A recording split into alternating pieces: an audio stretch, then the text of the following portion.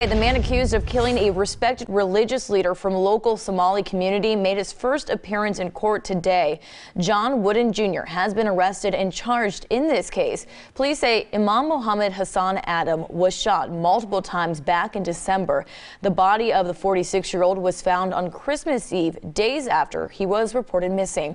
Columbus police believe there could be other suspects involved in this murder. A preliminary hearing is set for March 4th. Wooden is being held on $2 million cash bond.